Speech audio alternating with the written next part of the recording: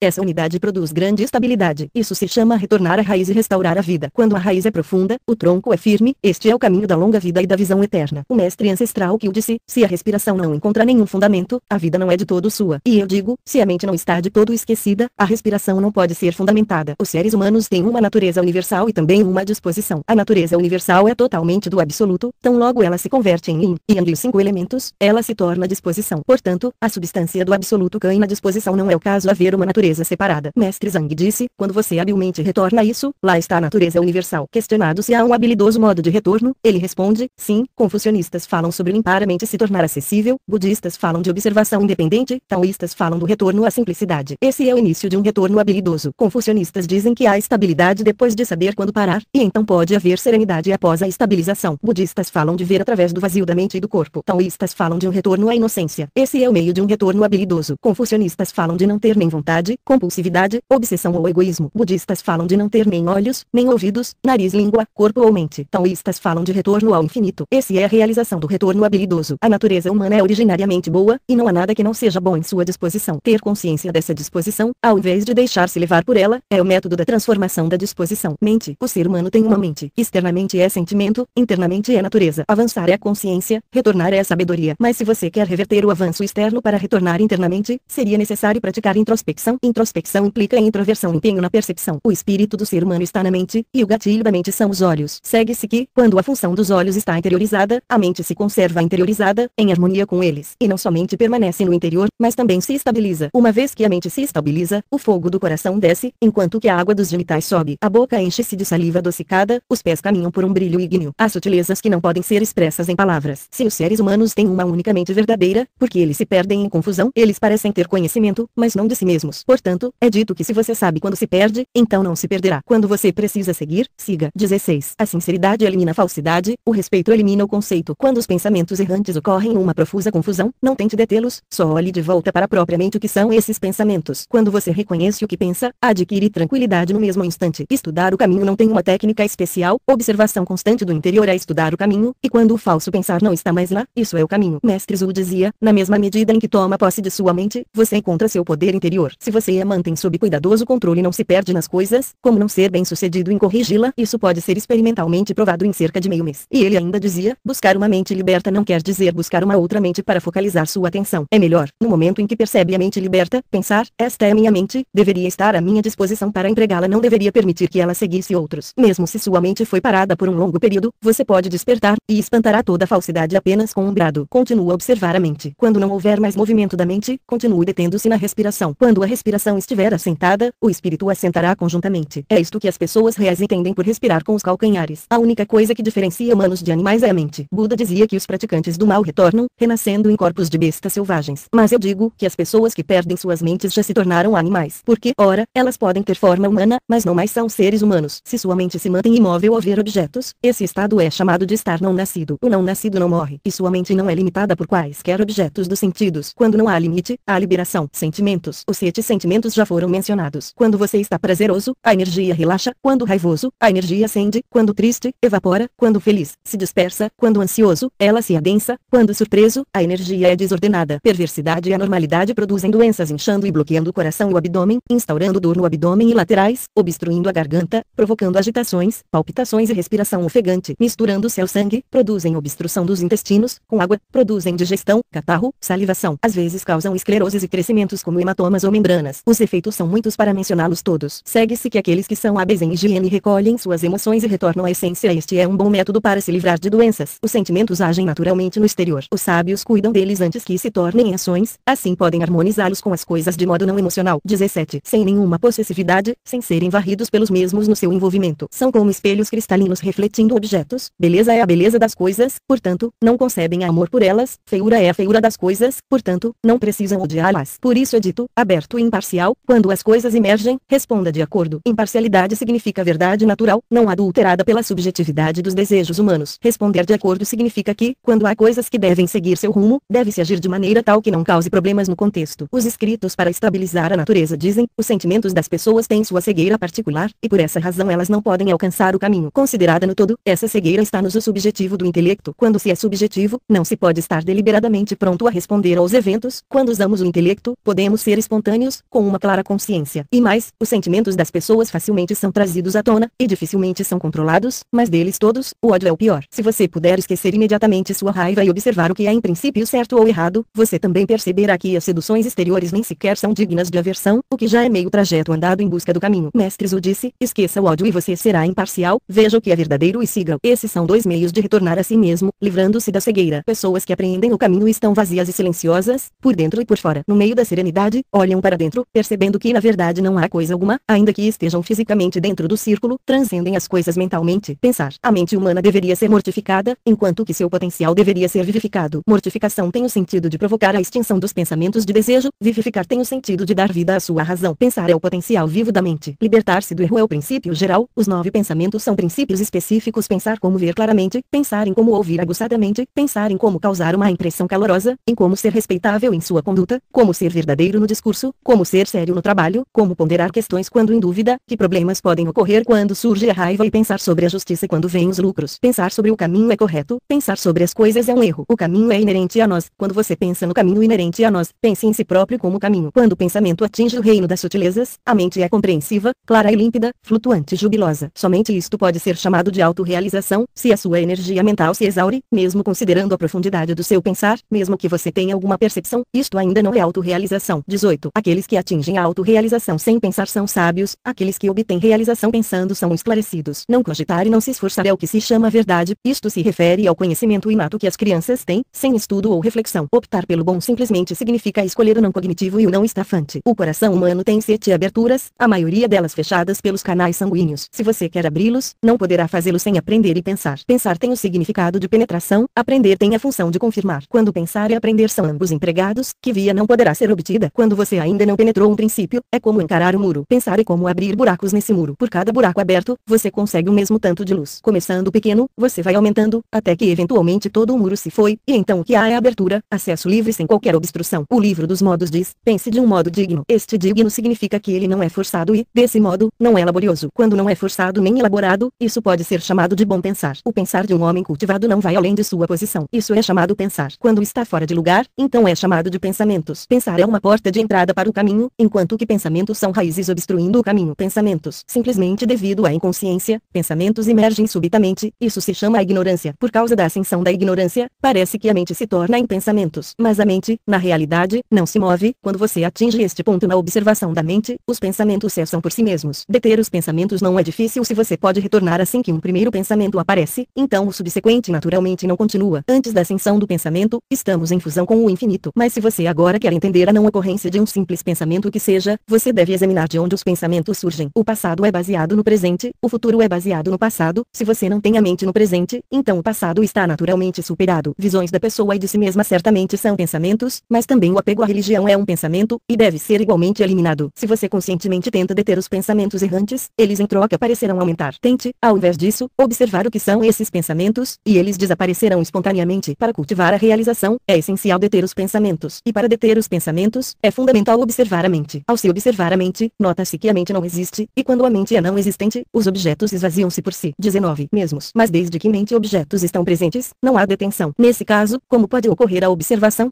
Feng disse, conscientemente examine em detalhes, observe muito perceptivamente, com intenção. Se energias do hábito surgirem, cessarão num instante, não as siga e você evitará cair nas indulgências emocionais dos seres humanos ordinários. Também não as destrua e você evitará paralisar-se. O ensinamento todo abrangente da escola da plenitude é, depois tudo, como isto, haja de acordo com a natureza original e a cognição consciente será ininterrupta. A tripla unidade afirma que os olhos, os ouvidos e a boca são 3 tesouros. Feche-os e não permita passagens. Deixe-os abandonar uma postura voluntariosa e retornar ao nada, ao vazio. Libertar-se dos pensamentos é a normalidade. Aqueles que se atêm à não mente dentro da própria mente conseguem discernir sem aniquilar as características da mente. Aqueles que estão livres dos pensamentos, depois deles terem ocorrido, descobrem que os pensamentos não têm uma essência própria como são condicionalmente originados, consequentemente são vazios. Gostos. Toda mente humana tem seus gostos. Gostos são as coisas nas quais a mente tende a focalizar. Há coisas que nós não esperamos que sejam assim, mas ainda assim elas são. Depois de tudo, não sabemos por que elas são assim. Na medida em que o nível do caráter humano pode ser julgado por um simples pensamento, e todo o sucesso ou fracasso de uma vida pode ser determinado por um momento, não podemos ser senão cuidadosos. Se as pessoas gostam de humanidade e justiça, cortesia e música, poesia e obras clássicas, sabemos, sem dúvida, que são pessoas inteligentes. Mas se elas gostam de ociosidade, de jogar, beber e prostituição, sabemos, sem dúvida, que são perdulárias. Mas se elas gostam de disputas, armas e glórias, sabemos que são pessoas violentas. Falando de modo geral, há 5 perdas que se seguem do gosto por passatempos e diversão. Elas são a poluição do corpo, fadiga do espírito, desperdício de saúde, perda de tempo, e equívocos no trabalho. Mesmo que você seja extremamente habilidoso, não poderá avançar muito. Esta é a razão das pessoas cultas se absterem. O corpo humano tem 3 câmaras na frente, chamadas de câmara do nirvana, câmara rubra e câmara do pátio amarelo. São nelas que o espírito mora. Nas costas há 3 passagens, chamadas de passagem do cóccix, passagem do meio da coluna e passagem da pílula de jade. Eles constituem a via pela qual o espírito e a energia circulam. 20. Mencius disse, os imperadores sábios Yao e Sun o fizeram por natureza, os reis Tang e Wu o fizeram por descoberta. Ele disse também, Tang e Wu o fizeram em pessoa. Isto é uma questão de redescobrir isto em si mesmo. Os reis Tang e Wu foram capazes de redescobrir os imperadores Yao e Sun nos corpos de Tang e Wu, e se eles foram hábeis em descobrir isto em si mesmos, então há um sábio imperador Yao e um Sun em cada um de nós. Quando examinamos o corpo interiormente, a energia está lá. Quando examinamos essa energia interiormente, o espírito está lá. Porque as pessoas cultivadas seguem o caminho em seus corpos. Quando o corpo é cultivado, o caminho é estabelecido. Pessoas imaturas seguem os desejos com seus corpos, e daí seus desejos florescem, enquanto os corpos se vão. O Surangama Sutra diz, entre profundamente pelo portal, entre sem se perder, pois quando você conhece a raiz, os 6 sentidos se aclaram e acalmam de uma só vez. A razão pela qual as pessoas são incapazes de se ater ao caminho é porque elas são consumidas pelo corpo. Se você quer se livrar dessa calcinação, você deveria aceitar esse corpo como uma coisa impermanente, um objeto doloroso sem dono, um saco de pus e sangue, urina e fezes. O corpo todo, dentro e fora, nada tem de bom. Porque você quer alimentá-lo com comidas finas e vesti-lo com trajes sofisticados, você demonstra cuidado e esperteza quando está na presença de outros. Pessoas que estão sujeitas à compulsão estão confusas na mente e iludidas no coração. Todo mundo já se sentiu enganado uma vez. Morte é seguida de nascimento, nascimento é seguido de morte. Por éons infinitos Todos temos experimentado dores e vexames incontáveis, sem nunca ter esperança de sair fora. Mas agora que assentei meu coração no caminho, vejo todo o percurso através de vocês, e também tudo que há para saber a respeito de todos vocês. Não mais serei confundido por vocês, nem compelido por vocês. Gradualmente desenvolva o interior em esvaziamento da personalidade. Se aplicar isso de uma vez, abandonando o corpo e personalidade, abandonando o corpo e os fenômenos, mortificando seu corpo físico e repudiando a inteligência, e abraçar essa meta e nunca ir além dela, não é isso aproximar-se do caminho. Quando os praticantes de magia cultivam a si mesmos, eles invariavelmente restauram seus corpos. Espírito é energia. Quando a energia é estabilizada, o espírito está focado. Essência e vida desenvolvidos, o caminho e o recipiente se encontram um ao outro, espírito e corpo sublimados, eles se fundem na realidade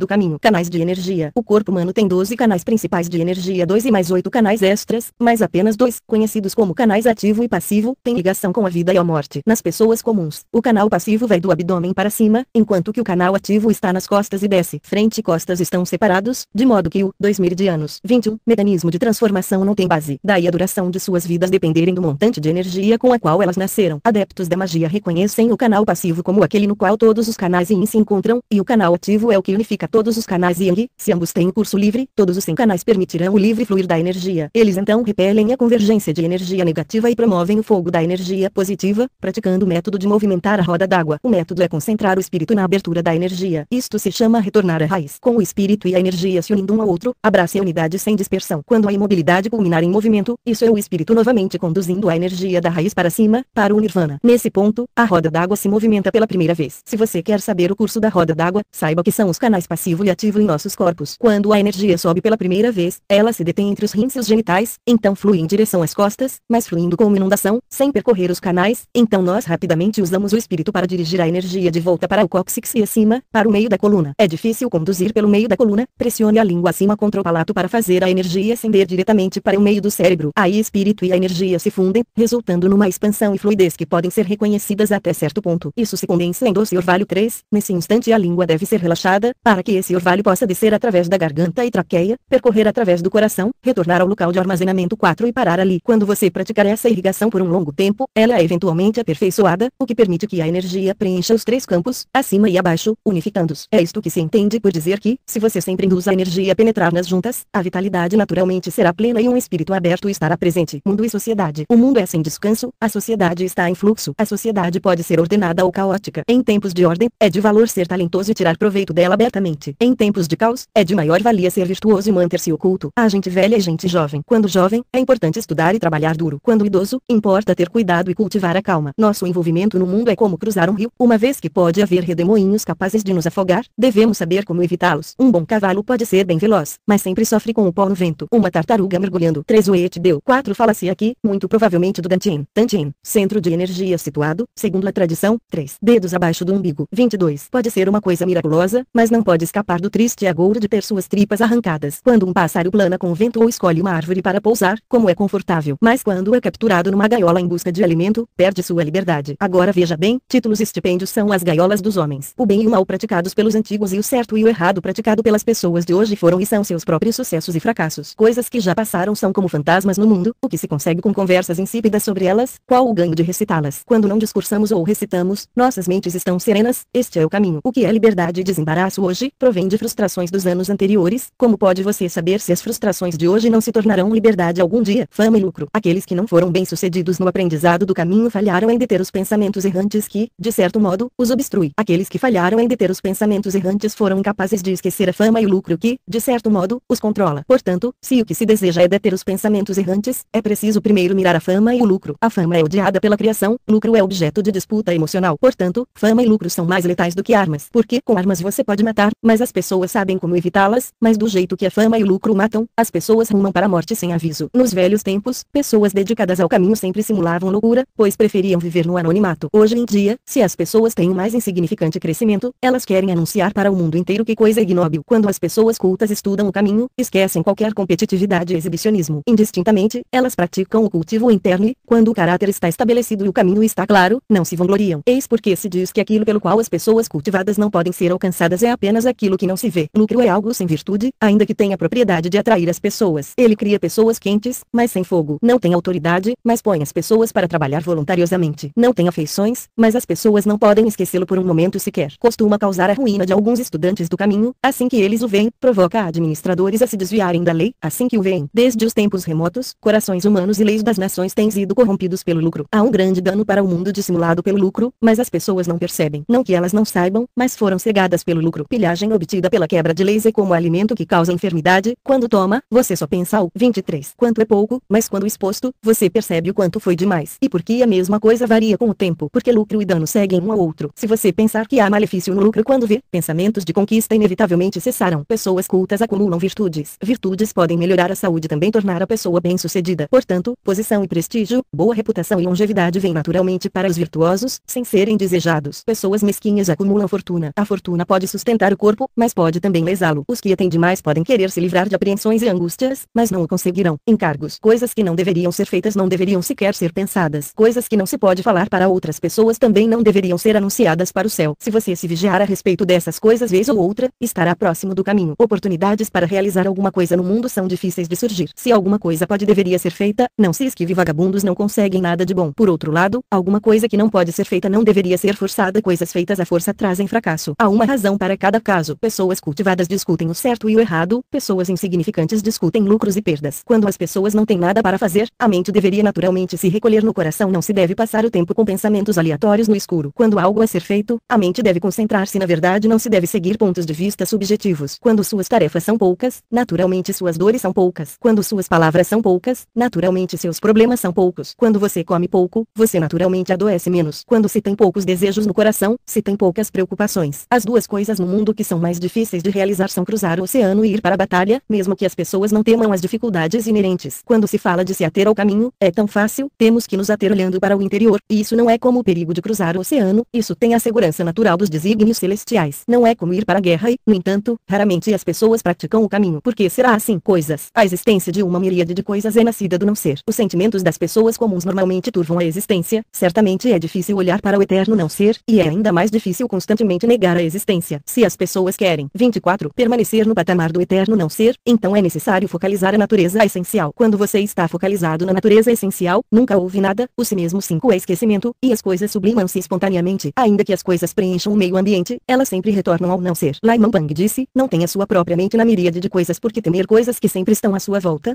Há pessoas encantadoras e coisas encantadoras. 6. Ambas podem fazer as pessoas se perderem. Mas será que elas realmente podem fazer alguém se perder? O fato é que as pessoas se perdem por si próprias. A tábua de 100 caracteres diz, é a verdadeira constância que deveria lidar com as coisas. Ao lidar com elas, o essencial é não se perder. Quando você vê coisas fascinantes e concebe um pensamento de gosto por elas, sua mente já foi drenada por elas, você se perdeu. Quando você vê através de uma coisa, você não está confuso por ela. Quando você vê através da miríade de coisas, você não está confuso por causa delas. O Sutra de Diamante diz, todas as coisas compostas são como sonhos, ilusões, sombras, são como orvalho, como o relâmpago. Pratique esta observação. Tudo no mundo tem seu próprio princípio, a respeito do qual ideias subjetivas são inúteis. Neste caso, qual coisa do mundo está realmente lá para se cogitar ou se preocupar? Este é o motivo de pessoas cultivadas se ocuparem das coisas na medida em que ocorrem, sem dar-lhes a menor importância. Lidam com as coisas como elas são, sem se apegar a elas. Shen Guiquan diz, pessoas que se devotam a coisas exteriores querem que elas sejam boas. Quando elas conseguem que sejam boas do ponto de vista externo, não percebem que seus próprios corpos e mentes já foram roubados. Atualmente, pessoas têm diversos bens, casas, roupas, comida e utensílios, mas elas ainda estão embaraçadas por não ter tudo que as outras pessoas têm. Mas quando ocorre de não terem tanto aprendizado quanto outras, ou não ter tanta consciência quanto outras, elas não têm vergonha porque é assim. Sua falta de ponderação é extrema. Ego. Os analectos registram que Confúcio pôs um fim em 4 coisas: a voluntariedade, a insistência, obstinação e egoísmo. O fato de o egoísmo concluir a lista significa que voluntariedade, insistência e obstinação são todas mencionadas em função do egoísmo. Se não há egoísmo, também não haverá voluntariedade, insistência e obstinação. O egoísmo é a raiz de todo o interesse próprio. Se não há egoísmo, a raiz é cortada e várias formas de interesse próprio não podem mais emergir. 5. Self, um conceito bastante difícil de traduzir, refere-se ao ser verdadeiro. 6. Encantadoras, fascinantes no sentido de enfeitiçar. Bewitching. 25. Atualmente, as pessoas conscientemente regulam sua conduta, haverá uma única que não o faça por si mesma. Se algo não é de vantagem para a pessoa, o esforço é rejeitado, isto porque os pontos de vista mundanos desconsideram tais coisas como estranhas, deixando-as por fazer. Agora, se há lucro, a pessoa as fará, mesmo com prejuízo da própria saúde. Quão grandes são os danos do egoísmo? Somente quando não há mais egoísmo, o interesse próprio é modificado, a conduta se torna mais elevada e acaba-se também por esquecer do corpo físico e o que poderia consumi-lo. Então procure dentro de seu corpo, que é o ego. Uma vez que a noção de si próprio não está lá, você obtém uma libertação significativa. A coletânea de um dia diz: se a ignorância não é compreendida, você equivocadamente a toma como si mesmo. Quando a noção do si mesmo é assim tomada de modo rígido, aí então a ganância, o ódio e a falsidade arbitrariamente concebidos como existência, dá margem à ascensão de apego. Quando você sabe que o corpo é ilusório, você percebe que não há natureza independente. A matéria é um vazio nesse caso, quem é o si mesmo? Todos os fenômenos têm apenas definições temporais, sem qualquer realidade verdadeira. Nenhum dos 4 elementos ou 5 agrupamentos são o si mesmo, e também não há combinação. E quando você busca, dentro e fora, descobre definitivamente que não há personalidade. Examine o ideograma chinês de ego, ele é composto de 2 caracteres de arma opostos. As calamidades da viciosidade e da violência emergem do ego. Portanto, aqueles cujos corações estão no caminho devem primeiro se livrar do ego e realidade. As pessoas que estudam o caminho devem primeiro distinguir realidade de realidade, antes que possam entrar pelo caminho. Temos visto atores aparentando fracasso e sucesso, ganhos e perdas, aproximações e afastamentos, tristeza e alegria. Suas formas exteriores são conforme demonstram, enquanto que suas mentes estão interiormente serenas. O que eles conseguiram para serem capazes de ter a mente móvel desse jeito? Eles são absolutamente conscientes de que essas representações, a roupagem e a maquiagem, os estados da mente e as situações da mente são artificialmente criados. Eles desligam ou alternam esses papéis, sem ganhos ou perdas para si próprios. Os aprendizes podem entender o caminho pela contemplação disso. Também se parecem com marionetes, suas mãos e pés se movem vagamente como figuras humanas. As pessoas que os desconhecem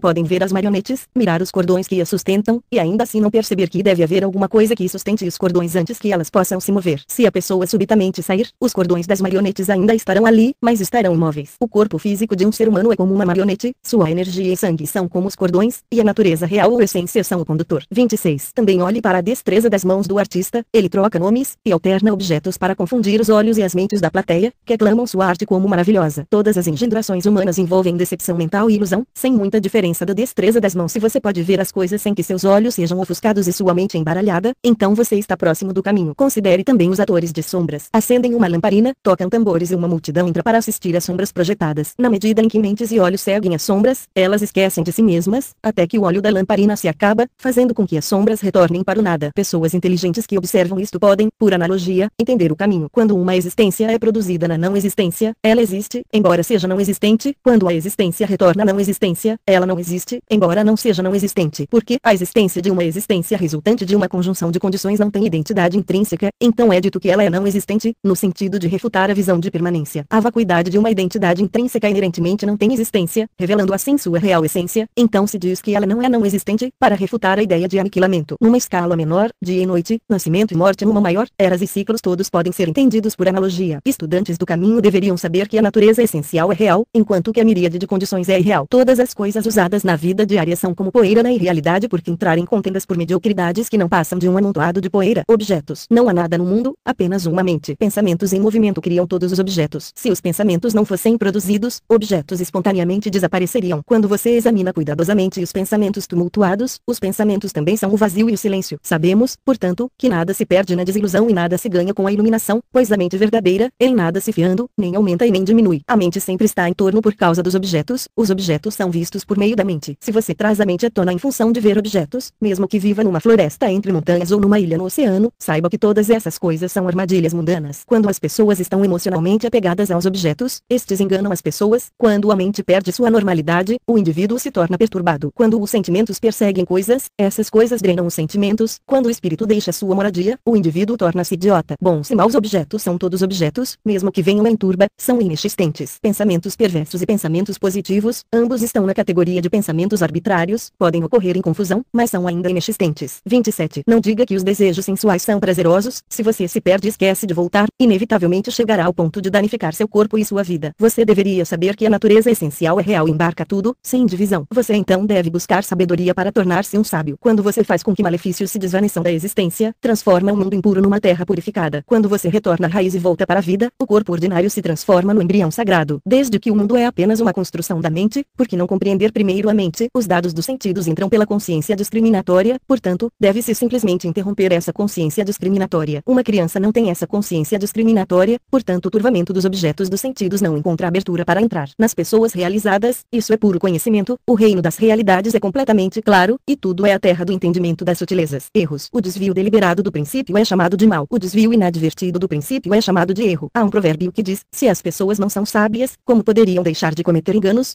Este dito pode ser empregado para perdoar os outros, mas não deve ser usado como autoindulgência. Quando tinha 50 anos, um senhor reconheceu 49 anos de erros. Agora que tenho 85, estarei eu ciente de meus 84 anos de equívocos. Se alguém não reconhece seus erros passados, erros recentes são bem difíceis de se reconhecer. Porque quando você está iludido, agarra-se ao errado como se fosse o certo. Mas quando iluminado, em contraste, você vê até mesmo o certo como o errado. Um autoexame não é algo que deva ser feito apenas 3 vezes nessas condições, como pode se permitir a repetição de um erro. Mestre Zhu dizia que, no curso das atividades diárias, quando percebe que alguma coisa está errada, então não queira agir por aquele rumo. Este é um meio de se livrar de doenças. Se você perguntar como se tornar capaz de não agir por aquele rumo, saiba que é como montar um asno em procura de um asno. Quando os estudantes praticam o budismo da terra purificada, isso envolve 3 elementos de trabalho, verbal, físico e mental. Pessoas com determinação devem aplicar seus esforços, sobretudo na última parte, reformando-se com presteza, com o objetivo de conquistar o caminho. Às vezes, podemos ouvir a seguinte pergunta: pessoas que erraram podem se arrepender? Seja lá o que for que você fez no passado, de maior ou menor importância, já. 28. Não pode ser apreendido, interior ou exteriormente. Isto é o que se chama arrependimento verdadeiro. Também se pergunta o que fazer quando se tem votos e se teme quebrá-los. Quando se está confuso, fala-se de promessas, mas quando se está iluminado, não há promessa alguma. Tente olhar para eles agora mesmo onde estão seus votos. Deste modo, pode-se conseguir uma libertação significativa. Bem, o bem é a energia positiva gerada pela primeira movimentação do absoluto. Os humanos o têm como sua principal natureza, o que faz da natureza humana um bem universal. Aqueles que querem cultivar isso devem nutrir-se de energia positiva. Em função da natureza, a energia positiva emerge após a pura energia negativa, depois do 10º mês lunar. Essa é a verdadeira respiração dentro do ciclo. Por meio da adivinhação, Buda disse que o bem e o mal, enquanto causas e efeitos do céu e da terra, são inevitáveis, e serão experimentados em algum dia da vida futura. Confúcio simplesmente disse, chegando acima ou chegando abaixo, calmo e confortável ou sempre ansioso. Chegando acima significa avançar dia após dia para a iluminação sublime. O que é isso, senão os céus? Já chegando abaixo significa afundar em corrupção de base. O que é isso, senão o inferno? Ser calmo e confortável significa ser feliz onde estiver. Que bênçãos poderiam se comparar a esta? Ser sempre ansioso significa que sempre há redemoinhos, aonde quer que você vá nenhuma calamidade pode ser maior. Falando de modo geral, o tempo em que você pratica o bem ou o mal é quando você experimenta benção ou calamidade. É como uma sombra ou um eco, sem esperar por outro dia ou pela vida futura. Alguém perguntou a um budista se o céu e o inferno existem ou não. O budista respondeu, com prazer e temor no coração, o bem e o mal se tornam estados, basta compreender a mente unificada e não haverá confusão. Mas então, como a mente pode ser compreendida?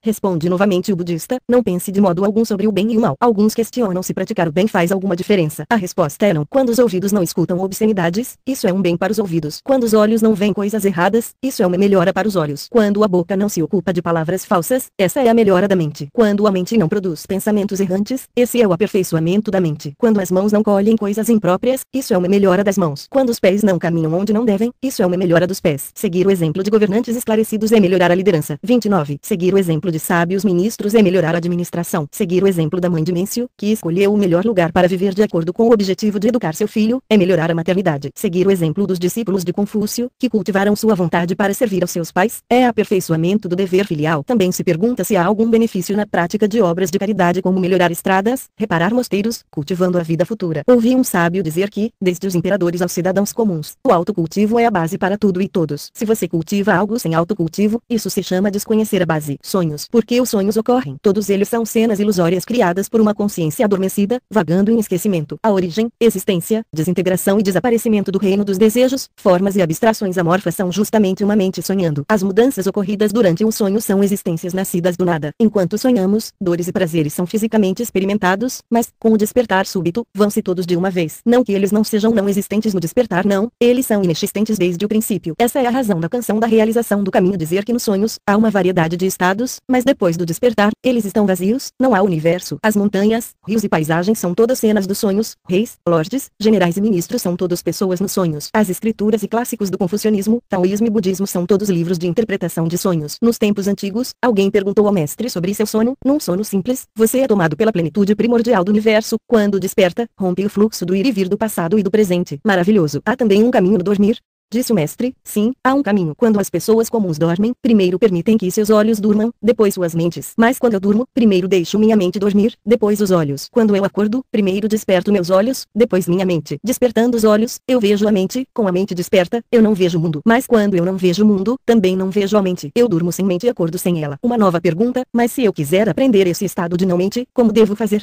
Não dê atenção à mente ao lidar com objetos, e não note os objetos ao lidar com a mente, disse o mestre. 30. Isso é tudo o que sei. Como poderia saber algo mais? Quando você acorda, não há nada a saber. Quanto mais sabe, mais cansada se torna a mente. É ridículo estar nesta esfera mundana sem saber que os sonhos são sonhos. Fantasmas. Metade das pessoas do mundo são iludidas por fantasmas, e a outra metade é confundida por outras pessoas. Considerando umas e outras, preenchem praticamente a totalidade do mundo. Aqueles de sublime iluminação tentam salvá-las, falando claramente aquilo que elas se recusam a ouvir. Aqueles em posição de autoridade tentam restringi-las por lei, mas, ainda assim, elas não se detêm. Falsas doutrinas aumentam a impopularidade dia após dia no futuro. Quem sabe como isso poderá acabar? Fantasmas são pessoas que já morreram, pessoas são fantasmas que ainda não morreram, e os espíritos das pessoas de hoje são todos pessoas dos velhos tempos. Há fantasmas e espíritos por toda parte, e não somente há fantasmas e espíritos no mundo, mas também os há no corpo. Como sabemos disso? A natureza humana provém da energia positiva, enquanto que o corpo físico vem da energia negativa. Energia positiva é o espírito, e energia negativa é o fantasma. Há um provérbio que diz que, na mesma medida em que as pessoas têm energia positiva, elas não se transformam em fantasmas, enquanto o que, na mesma medida em que têm energia negativa, não se tornam imortais. Como isto é verdade? Seres humanos são uma mistura de yin e yang, uma combinação de fantasma e espírito. Um súbito impulso em direção ao bem é o guia do espírito, um repentino ato malvado é uma compulsão do fantasma. Pessoas cultivadas são cuidadosas quando estão sós, observando os princípios do bem e do mal. Este é o modo de distinguir o fantasma do espírito. Espírito, a verdadeira natureza dos seres humanos é o espírito original. Por ser ele imortal e insondável, com a capacidade de responder magnificamente sem convenções, ele é chamado espírito. Ele é chamado original para se diferenciar do espírito pensante, que é adquirido. Aqueles no qual o espírito entra, vivem. Aqueles dos quais o espírito parte, morrem. Como sabemos que o espírito surge? Quando os pensamentos param, o espírito aparece. Quando sabemos que o espírito parte? Quando os pensamentos se tumultuam, o espírito parte. 31. O corpo físico é a casa da energia. Enquanto a energia lá está, o corpo não deteriora. A energia é a matriz do espírito. Enquanto a energia está lá, o espírito não se desintegra. Quando as pessoas fazem o bem, o espírito é concentrado e efetivo. Quando praticam o mal, o espírito é disperso e turvo. Quando as pessoas estão enfermas, o espírito se afasta do corpo, e assim não sofre dores. Quando as pessoas têm problemas, o espírito se afasta antes, e assim não sofre calamidades. Se as pessoas não encontram o espírito no intervalo de uma respiração, então elas estão incompletas para esse intervalo de respiração. As pessoas têm 3 vales. O seu vazio é como um vale, e o espírito lá habita é chamado de vale do espírito. O mais elevado é chamado de vale celestial, é o centro do nirvana, a raiz dos céus. A câmara original do espírito. Quando o espírito habita o vale celestial, a vitalidade transforma-se em energia e a energia ascende. Depois de 9 anos, a câmara celestial está cheia e o portal celestial está lá para ser aberto. O vale do meio é chamado de vale da resposta. É a câmara rubra, o brilhante auditório onde o governo é administrado. Quando o espírito mora no vale da resposta, os ouvidos escutam, os olhos veem, os 5 sentidos fazem seu trabalho e o corpo todo segue por esse rumo. O vale mais baixo é chamado de vale da alma. Esse é o campo do elixir. Este é o pavilhão secreto do cultivo oculto. Quando o espírito habita o vale da alma, olhar e ouvir dirigem-se para o interior. Espírito e energia são mantidos conjuntamente, e vitalidade e consciência abraçam-se numa unidade. Energia. Nas pessoas comuns, a energia sobe pela frente e desce pelas costas. Nas realizadas, sobe pelas costas e desce pela frente. Quando a energia vai para fora e para dentro, isso é chamado de respiração comum. Quando ela não vai para fora e para dentro, isso é a verdadeira respiração. De um modo geral, quando a respiração comum é detida, a respiração verdadeira é espontaneamente ativada. O modo pelo qual a respiração é parada não é forçadamente segurá-la, de modo que ela não saia. Isso é uma questão de absoluto senso de vazio, e consequente serenidade. Quanto mais estável é a mente, mais sutil é a respiração. O meio de se conseguir isso é retornar à quietude da mente, seja no que for que você estiver fazendo, sem imaginar o que está por vir, nem pensar no que já passou. Depois de um tempo, o espírito e a energia se unem, sentimentos e objetos são esquecidos, o espírito se concentra, a energia solidifica-se e passa a ver somente uma respiração no ventre, circulando sem ir para fora ou para dentro. Essa respiração é chamada de respiração do ventre. Uma vez que essa respiração ocorra, mantenha-se estritamente numa quietude vazia, refinando a vitalidade em energia, a qual atravessa as 3 passagens e corre pelas 32. 3 câmaras. São chamados de real fole, real forno ou caldeirão e real processo de fixação. No livro da abóbada azul celestial encontramos, no passado, encontrei um autêntico mestre que me transmitiu um segredo oralmente. É necessário congelar o espírito e conduzi-lo para a morada da energia. Isto significa que o que os seres humanos primeiramente recebem, quando estão imbuídos de energia como embriões formados pela vitalidade e pela energia de nossos pai e mãe, é a nossa individualidade, inerente e absoluta. Nas pessoas realizadas, o espírito repousa na respiração, entrando profundamente em sua moradia própria, de modo sutilmente contínuo, sem que haja menor interrupção. É então que se obtém a maravilha de concentrar a energia e tornar torná-la maleável, e então também é possível observar seu retorno. Disse Lao Tzu, o espaço entre o céu e a terra é como um fole. Os homens nascem pela virtude da energia do céu e da terra, a respiração é o mecanismo do fole. A verdadeira respiração é a energia da respiração. E também essa verdadeira respiração é o tronco da recepção de energia, a fonte da produção de energia. A ascensão e descida da expiração e inspiração em sucessão alternada correspondem ao relacionamento do yin e do yang. Portanto, é dito que a contagem dos ciclos naturais da respiração tem o ritmo do gotejar do relógio da água, gota por gota. Alguns perguntam se o que se diz da verdadeira respiração é o que se chama de fogo alquímico. Mas não, a respiração verdadeira não é considerada como fogo. Fogo é o espírito humano, a respiração é o fole do fogo. A continuidade ininterrupta do fole é o que se chama de respiração a partir dos calcanhares, praticada pelas pessoas realizadas. Daí-se dizer o seguinte: coloque-se sossegado no forno medicinal para observar o processo do fogo, acalme a mente, respire e entregue-se à natureza. O corpo humano todo é um circuito. Quando a energia flui livremente, nos sentimos muito bem, mas quando ela flui com bloqueios, adoecemos. Então dense para relaxar e nutrir a energia do sangue. É um método que pode ser praticado a qualquer hora, de acordo com as conveniências. É essencial unificar a mente e parar a respiração, de modo que o espírito se torna pervasivo, a energia se torna plena e flui com facilidade. Então, deixe seus dentes resplandecer, seja austero e forte, e os falsos pensamentos desaparecerão espontaneamente. Faça isso diversas vezes e então sente-se na calma. Essa é a coisa mais efetiva para se livrar da confusão e dissolver doenças. Esse exercício traz grandes benefícios e não deve ser menosprezado. Vitalidade. As pessoas realizadas refinam a vitalidade, transformando-a em energia. Nas pessoas ordinárias, a energia torna-se vitalidade. Os antigos comparavam isso com o mercúrio, querendo dizer que se esvai facilmente, e simbolizavam esse processo com o 33 dragão, mostrando a extrema dificuldade de dominá-lo. Aqueles que aderiram ao caminho o guardam com rigor, sem perdê-lo. Isso se chama construir a fundação. Espírito, energia e vitalidade estão sempre tentando deixar as pessoas. Na medida em que você os torna estáveis, assegurando-se que não se afastarão, a vida pode ser prolongada. Wei Boyang disse, sempre que se menciona a extração do chumbo com a adição de mercúrio, isto, na verdade significa fazer a vitalidade retornar para reparar o cérebro. As pessoas perguntam, é dito o que, quando a dama mística se estabelece, a verdadeira vitalidade se estabiliza. Como podemos estabelecer a dama mística?